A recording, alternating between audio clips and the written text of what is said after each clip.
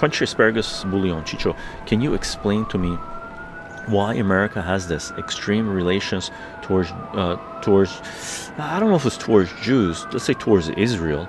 I get why Germany is doing it, but like even Germany is now a different place. Also a paradox. In my point of view, Israel became the enemy that they fought against. You agree? You know what I mean? Well, one of the reasons is because Israel was transplanted, the state of Israel was transplanted by the Western world in the Middle East to act as the unsinking battleship for the Western world, right? But they don't realize times have changed.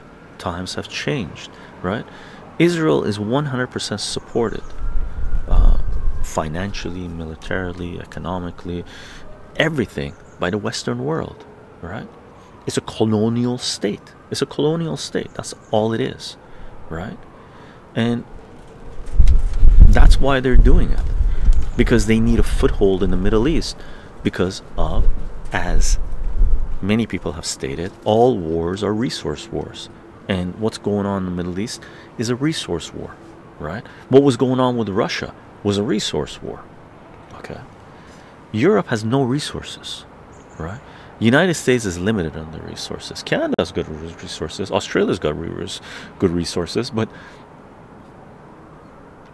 it's not enough. It's not enough.